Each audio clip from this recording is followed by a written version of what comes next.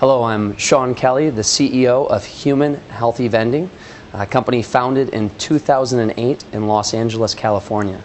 At Human, we place 100% healthy, high-tech vending machines in schools, hospitals, health clubs, and office buildings across North America. We do this by partnering with a network of passionate social entrepreneurs that own and operate the machines in these locations. We make money through the sale of the machines, the products in the machines, and then a digital advertising network that runs through those machines. And we also give 10% of profits back to charities and organizations that fight childhood obesity. Currently, we're a 25-employee organization with $7 million in revenue, and by 2015, we expect to have 10,000 machines in the field. Well, thank you, Joni and Clay, so much for having me here at Aileron. Great to have you. Great.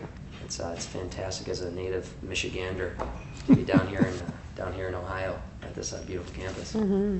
I don't know if you were asked this previously. What did you see going from a single-digit millions in revenue to, I always use that 100 million because I think 100 million is it's very rare, and you have to create a very successful organization to get to that number. Mm-hmm. What were the key personal habits that you had to change in order to get there?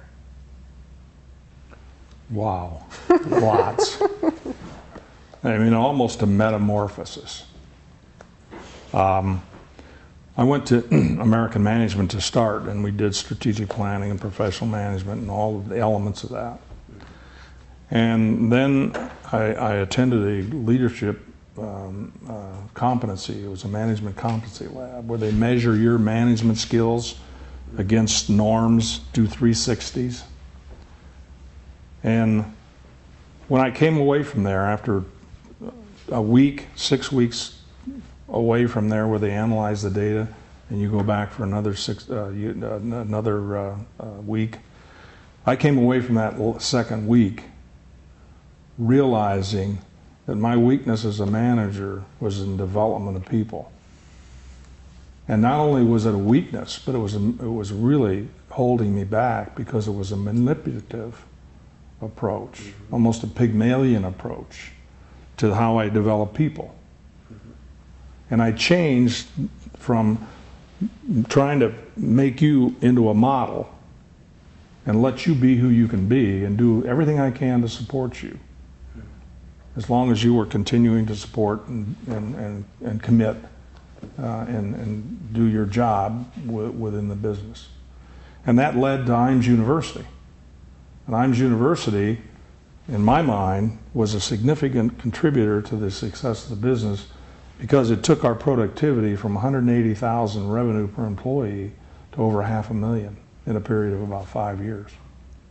And it was all about that paradigm shift between what is best for me and what's best for you, and finding a win-win around that. So how did you actually, after that review, that came back and said you're, like you said, more manipulating of a leader, mm-hmm. more Pygmalion, you need to do this. Were there any practices that you took day in and day out? I don't know if it's when you woke up or if it's when you went to bed, or reminders that you had in the week of becoming that leader. Because I think so often as entrepreneurs we say, oh, well, we should do this. But how the heck do we do it? We know what we should do sometimes, and I think that's my biggest concern right now is knowing. I mean, coming back from Aileron, it's like you guys provided a framework. You apply that framework, I have no doubt we're going to be able to get to where we want to go. But it's one thing to have the framework, another thing to actually be able to change yourself. So I don't know if you have any answers for that specifically. But well, I do. When I first started the professional management, before the competency lab, about 3 or 4 years before that, we had a consultant, and I hired him to help us get started in strategic planning.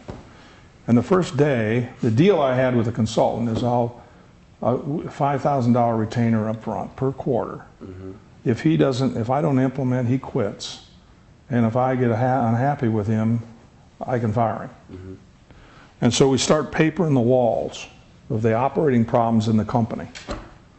And about 10 o'clock, I'm ready to fire the guy. And before I fire him, I'm asking some of my team over coffee, are these really the issues? Are these the things that are going on in the business? And yeah, they are. That's what's going on. These are the problems. Why was I sensitive to that? Because 75% of all the problems that were on that wall in some way was because of me. I created these problems by making these quick decisions without studying, you know, that typical hip-shooting entrepreneur.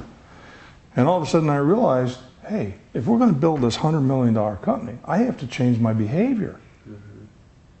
That's why this planning course, this president's course, that's the first course at Aileron, is the management course for presidents, for CEOs. If we can't get you to understand that you need to change your behavior, you're never going to grow that business. Exactly. And what's really exciting, I think, and you've already shown this by coming here and just being open, is probably the biggest success factor we've seen in all these entrepreneurs that adopt professional management is they're open to being vulnerable and not knowing everything, and you're putting your ego aside. So Clay obviously put his ego aside, and he talks about that ego and how it can really get out of check. But people like yourself yesterday who are asking questions, and you're smart people who have lots of competencies, but you're always willing to learn. It seems that that's a successful behavior trait that allows people to really go better, because you're always hungry for learning that next thing. Yeah, it's definitely something I've learned in the last couple of days, is that having a little bit more outside perspective combined with accountability. Yeah. For me, take it even away from just let's Right. look selfishly at me. That alone would probably allow our company to double, triple. You need an outside board. You're ready for an outside board. Yeah, that actually keeps us accountable, not a Hold you surface level, No, you know, but literally A board of advisors, people who you respect, who have disciplines and strengths. And for example, franchising is one of your issues.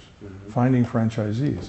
I would find somebody who has an in-depth experience in franchising to come to my board. Yeah. I would have somebody that has made the transition from the 15 to 20 man company or person company to the 100 man. Get somebody on the board that's built a $100 million company. I don't, you know, it's been a while since I was involved in a $100 million company, and a lot of things have changed. But if you have somebody who in the past 3 to 5 years has just built a $100 million company, they are on point about what it takes to go from 10 million to 100 million.